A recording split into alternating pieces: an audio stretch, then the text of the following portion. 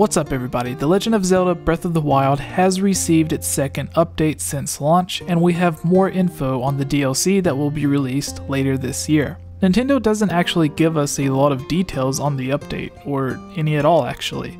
They give us an incredibly vague statement saying adjustments have been made to make for a more pleasant gaming experience. If that sounds familiar at all, it's because the first update, which was available on launch day, said the same thing, but also included the Nintendo eShop has been made accessible from the title screen for the purchase of the expansion pass. For more information about the expansion pass, please see the official website. So what does this mean exactly? Well, during the first update, a lot of people thought it was going to help steady the frame rate.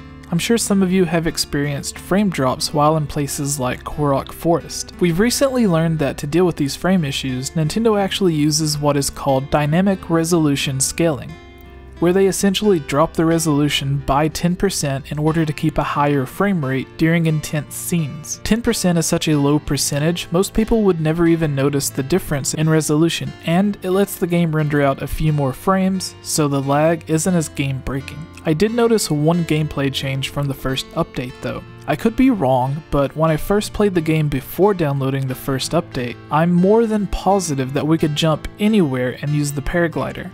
After the update, it changed so that you need to be jumping off of higher ground in order to use it. The higher ground could be anything from a mountainside, a cliff, a rock, or a hill with even the smallest of slopes or incline. It isn't a huge game-changing mechanic, and I'm not even sure why they changed it, but I do know that I can't pop out the paraglider on level or flat surfaces now. For this new update, I have yet to notice a difference in anything, and the game's biggest issues are how much it rains. You can watch my video on the top 10 best and worst of Breath of the Wild for more things that people want changed in Breath of the Wild. But if they were to take in fan feedback to change anything, it would definitely be making it rain less. Is anything more annoying than being halfway up a mountain and it begins to rain, so you slide all the way down and have to stand and wait around for it to stop? If I had to guess, I would say maybe they allowed the dynamic resolution scaling to go down by 15% instead of just 10 in order to allow for an even steadier frame rate during those intense scenes. Remember, Breath of the Wild on the Nintendo Switch is at 900p,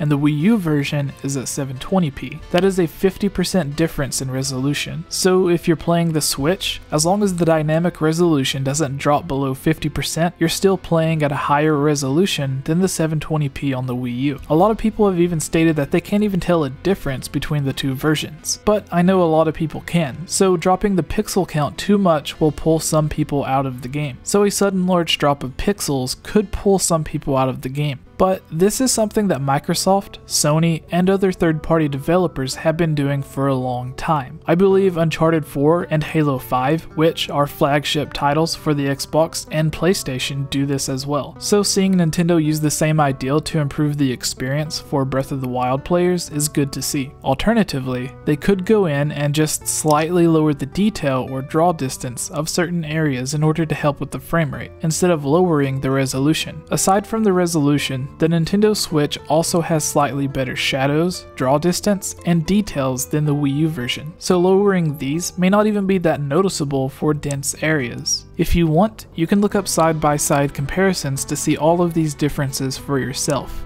So other than the frequency of the rain and trying to improve frame rate, I haven't really noticed anything that they could do to, in their words, make for a more pleasant gaming experience. They could have possibly changed some of the language and dialogue in the game. I know the game has a lot more references or jokes about sex than Nintendo fans are used to, so to please the parents, they could have dealt with that. But let me know what you think has been changed or what you would like to be changed in a future update. Finally, we have the info on the new DLC. We knew from the announcement the smaller DLC would be coming in summer, with the larger DLC coming in winter. Now, we know the summer DLC will release in August and the winter DLC will release in December. I'm sure we can expect an actual release date and more details on the DLC to come during E3. Maybe even a small look into the dungeon. These are just my hopes, but I want a return of the traditional themed dungeons. Something like Stone Tower Temple or the usual endgame dungeon would be great. something that takes elements from all of the previous dungeons and puts them into one, again with Stone Tower Temple being a great example. It had water, fire, and grass themes all mixed in its own unique way. Also, Ganon's castle in Ocarina of Time was literally just a bunch of mini dungeons combined into one, but this is just speculation. As of now, we still aren't entirely sure what the DLC is going to be though.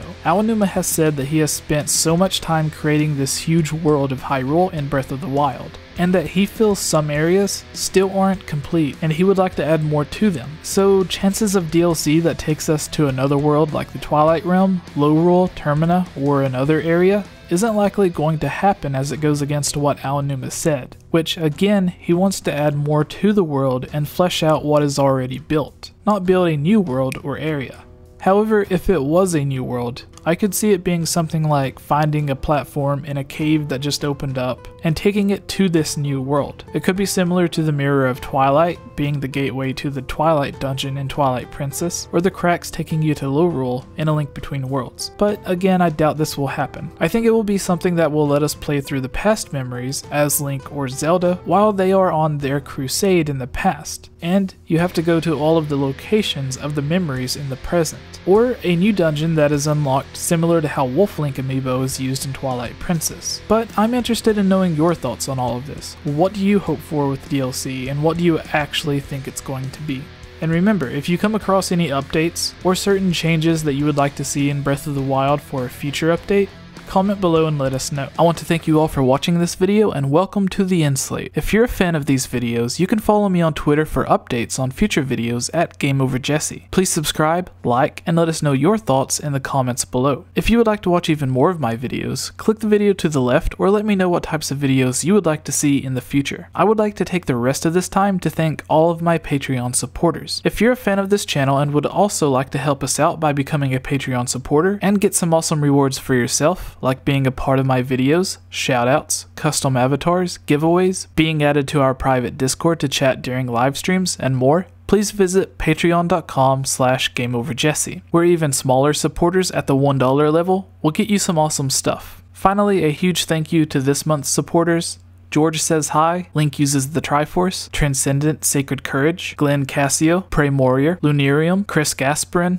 Harris Priest, Lovable Christie, Key of Time 15, Jerome Measure, Daryl Quinnen, Furzin 16, Kadron, Magic Tech Review, and the Itch Network.